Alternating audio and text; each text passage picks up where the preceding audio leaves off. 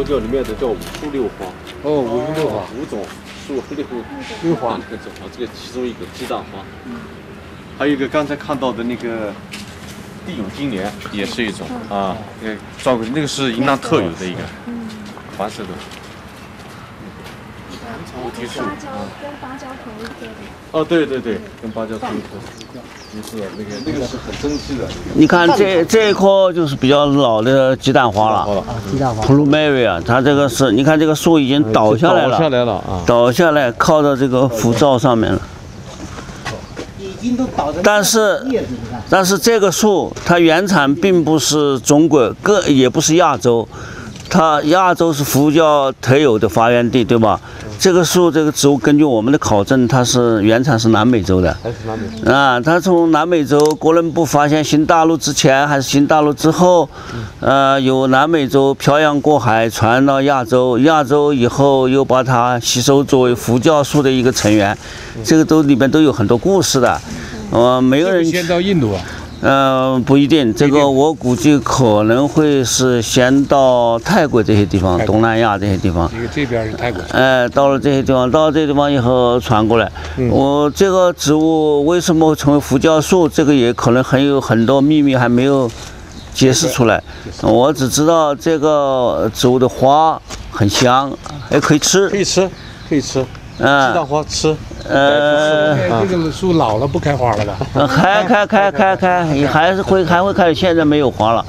它的花用来为什么叫鸡蛋花呢？就因为那个花可以和鸡蛋拌在一起来煎了吃，所以叫鸡蛋花。可以煎着吃。所以它就叫它的学名的话，通用名的话应该是 Plumeria。Plumeria 这个植物的话，在美国的夏威夷啊是很有名的一种做那个泪，你们知道泪吗？Hawaii 的话有这个泪带着这个脖子，you know Hawaiian make a lei to present friends, guests, to show the welcome 啊。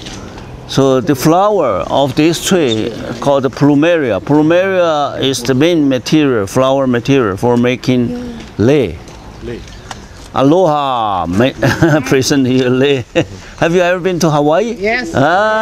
Very beautiful. Beautiful place, paradise. It is paradise. Yeah.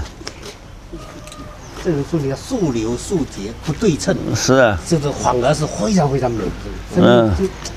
好像根树这种生命的这种非常。你看这下面的几乎是要没有了，都没有了。但是你看它这个它还生命之顽强，这个生命非常顽强。这是已经死掉的部分。死掉，你看这个还是活的，你看这个绿绿的。这部分死掉了，这是活的。这种美就是好像体现的生命力非常顽强，非常坚贞。这个是生与死的抗争。生与死抗争，对。所以这种就是看着貌似丑陋啊，实际上是非常美，非常高层次的这种美。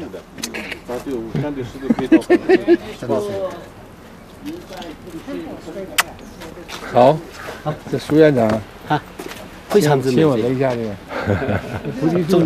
这个是真正森林文化，这真的。这样倒在这个还活着，而且还你看还鲜润的。这个要被那工厂发现就。那是绝对不行的。这个如果那是要誓死保卫它。誓死捍卫，对。